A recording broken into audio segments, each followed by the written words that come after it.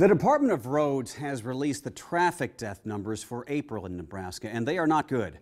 Of the 16 people killed in crashes, none were wearing seatbelts. We've recently told you about efforts to toughen the state's seatbelt laws. And tonight, reporter Kelly Bartnick is back on the Buckle Up beat with stories of seatbelt survivors.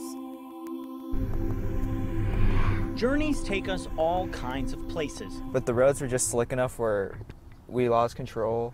The roads that lead there are not always smooth. Side window, and the only thing I remember is me and Thomas yelling for help. Thomas Halber and Aaron Gosh did not reach their destination last August. And then we just tried to straighten out, but we just hydroplaned. Photos show Gosh's Honda totaled after a crash on Bob Boozer Drive. We were going from center towards Pacific, so we were on the right side, obviously, and then we slid sideways into the side of the guardrail, so it came into the passenger side.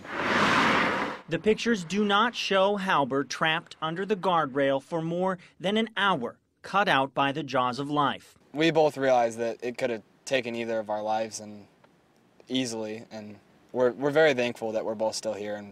Halber and Gosh are seatbelt survivors. Both believe they are here today because they buckled up. There's a high probability that many people are going to be involved in crashes every day, every week, and of course every year. Rose White is a big buckle backer. Speaking for AAA Nebraska, she can tell you the stats that a highway crash happens every 14 minutes. There have been 78 crash deaths in Nebraska already this year, and that number could hit 300 by year's end. It's such a little act. It can be done so easily, doesn't take any effort.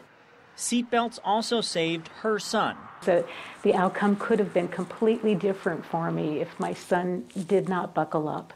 Looking at the vehicle that he was in, knowing that it was a total loss, knowing that it rolled 3 times, he could have very easily have been killed. Stephen White served as a pilot in the Iowa Air National Guard. His 2010 Christmas trip home from the Middle East was cut short 50 miles outside of Des Moines when his truck took a tumble on an icy I-80. He does remember the crashing noise of the crumpling metal, the flying glass and the debris, but he remembered it was difficult climbing out of the vehicle itself because the seats were no longer in their usual positions. He also remembered his mother's advice to buckle up and walked away. He's made dramatic advancements in his career that would not have happened if he had a serious injury, or he may not have been able to stand up at his brother's wedding if he suffered a serious injury. My parents said that it was really scary getting the phone call. They said it's probably one of the worst phone calls you can ever get, is saying that your son got transferred to the hospital through an ambulance. And Gosh still has no memory of his accident. Halber spent 3 days in ICU and missed more than a month of his junior year at Millard North. Neither of the teens will have lasting effects from their crash. Now they are part of a seatbelt survivors club. Anyone can join it. Safety advocates say more drivers should, because people who buckle up live. I don't really think it was a coincidence. I think it was just like an accident happened, but my seatbelt decided to be there. In Omaha, Kelly Bartnick, KMTV Action 3 News.